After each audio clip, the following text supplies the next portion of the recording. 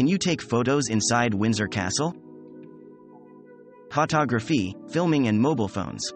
No form of photography or filming is allowed within the state apartments, the semi-state rooms or St. George's Chapel unless express written permission has been sought by guests prior to their arrival.